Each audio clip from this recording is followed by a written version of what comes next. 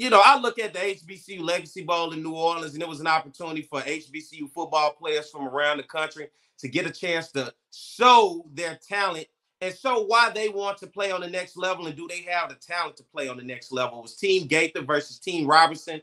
Team Gaither wins 10-6 in the third annual All-State HBCU Legacy Bowl, and I think you got to look at Davius Richard. We talked about him last week. He was a guy that I thought if on the offensive side, if there was going to be a prospect that can get that opportunity in the NFL, it will be him, North Carolina Central graduate. And then he marched his team down the field on a 5-play, 76-yard touchdown drive, completing both his pass attempts for 52 yards before rushing for a 4-yard touchdown, in which he was also named the game MVP. The unfortunate part, he was injured in this ball game, had to be carted off, and I hate him. But then Team Gaither followed up after that touchdown drive with a stop on defense before putting together another long drive, 17 plays, Scotty 64 yards before having to kick a 29-yard field goal, giving them a 10-0 lead in this ball game. And Team Robinson finally got on the board when wide receiver Landon Rash from Grambling State caught a pass from Jeremy Musa, FAMU guy, and found his way in the end zone for a 28-yard touchdown.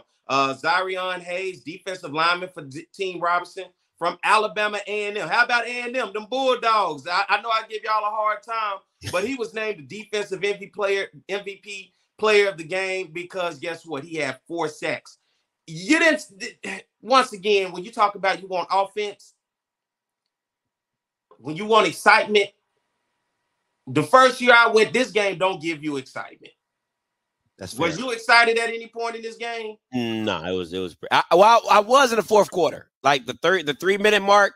I was pretty because I like those. I like those like make those last minute drives and put a drive together to win the game. But they had Musa in, so Musa with no Willie. It was Musa with no Willie. So yeah. And for me, when I look at this game, it go back to what we talked about last week, and I saw what you put up about Coach Trei Oliver talking about. He called them dumbass coaches. Oh, yeah, I can put it up there for you. Them dumbass coaches. I'll let you read it out loud for the people who need the basketball. I certainly will. This was a tweet put it out a couple days ago by Trei Oliver. I promise he would not have played if I knew that those dumbass coaches were going to run him.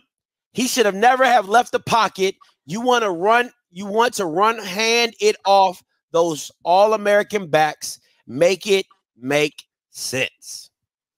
Talked about it last week, and I think didn't it just show his ugly head in this ball game on it? Did. It surely did.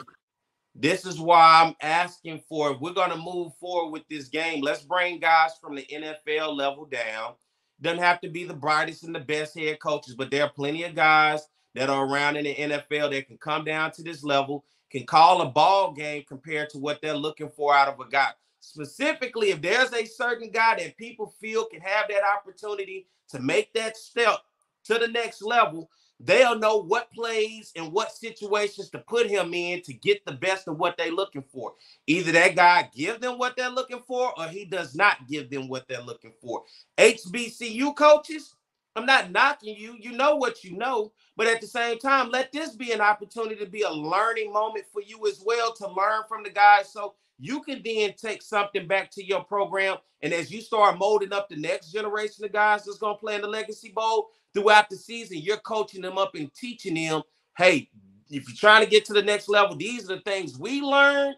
These are the things we're going to teach you. Now let's culminate that so we can make the product at the Legacy Bowl just that much better.